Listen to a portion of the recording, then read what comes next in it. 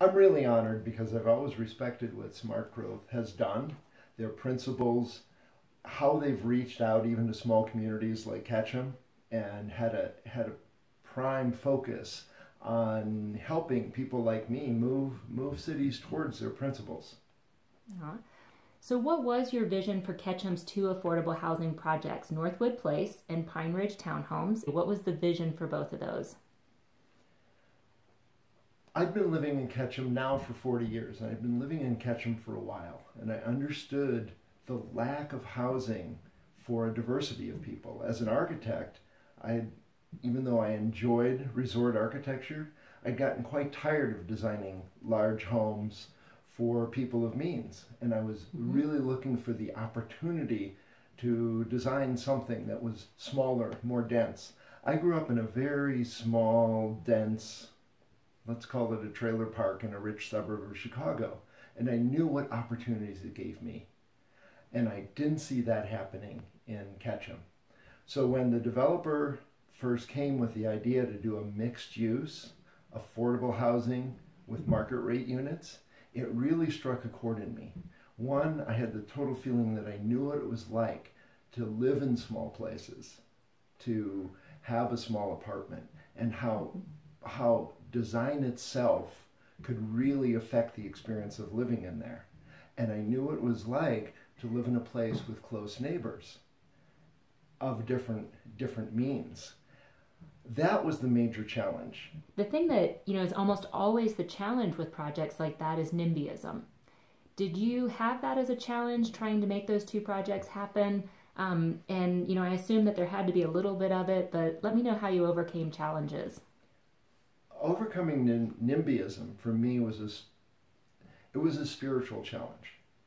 The people who were against it were my neighbors. They shared the community with me. I couldn't paint them as villains. I couldn't fight them. So it's not about a fight, it's about an unveiling of consciousness. What I recognized right away is they were motivated. They had a reason to show up to meetings. It was affecting their lives. Going out into the broader community and talking to people who weren't direct neighbors, inspiring them to understand and to get involved, understand the principles and what this would do for our whole community, enabled me to present a balanced view to the decision makers at City Hall. So when we got 100 or 200 people supporting the project against 10 or 20 who were against it for very personal reasons, they were able to better weigh the pros and cons. Talking to those people directly, not seeing them as enemies just because they had a different point of view, was the greatest challenge I faced. Well, and to reflect your comment about you're working with neighbors, you're collaborating with neighbors, and to me this is a pretty important smart growth principle that I want to highlight, and that's to foster distinctive, attractive communities with a strong sense of place. What I'd like to know is about your role in the Ketchum Town Square, 4th Street Heritage Corridor, and Walkable Ketchum projects. There was an amazing opportunity that was brought to Ketchum with a really strong community leader, Mayor Randy Hall, who brought in a planner to give us a very clear vision for a downtown master plan. And I thank Tom Hudson for doing that to the day. It was a very visionary document. It inspired me. The fact that they could see how Ketchum can grow from kind of a tired, unwalkable, car-centric downtown to what it is today. So when they asked me to get involved as a volunteer with the Ketchum Community Development Corporation, I jumped at the opportunity. We had a small team, 12 to 18 people, of architects, planners, business owners, residents, people with an interest, to look at the downtown master plan, to look at what it meant to actually build a pedestrian and bike priority street right through the center of our town. The fact that I'd lived in town for 30 years at that time, and it was very difficult to walk. I often wouldn't walk the 6 blocks to the coffee shop because it felt unsafe. There were no sidewalks. I'm weaving in and out of cars.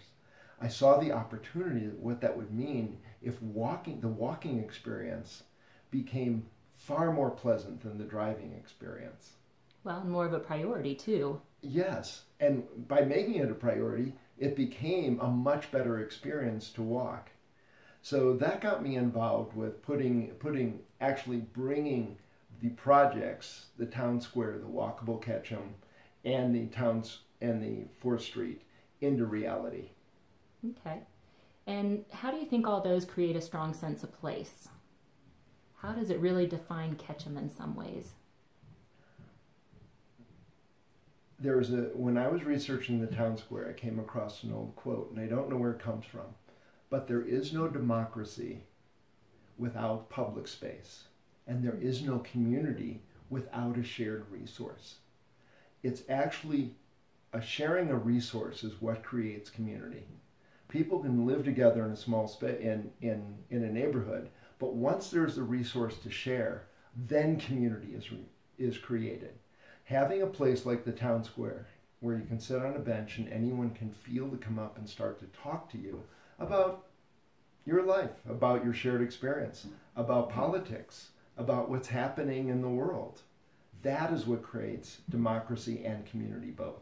So having public spaces is the singularly most important thing for me in creating tight-knit communities. Well, as someone who has attended many an event in Ketchum Town Square, I think it's an asset to this community. Oh, thank you so much. That to me is the greatest award I can get. So being recognized here in public is really great, but how it actually affects everyone I know, I couldn't ask for more. Well, one last question about your thoughts on the future. What do you think the big challenges facing Ketchum and other communities in Idaho? What are those challenges? The greatest challenge is to face the rate of change that I understand, that I think is coming both to our society, to our culture, and to our infrastructures. I have never seen such a rate of change looking forward into the future happening.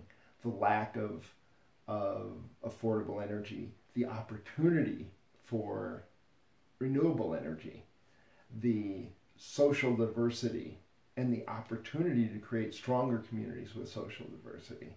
The understanding that we can't live the way we did 20 or 30 years ago and have it be sustainable, and not just sustainable, have it be a way where people can actually thrive and move into the future with opportunity and hope.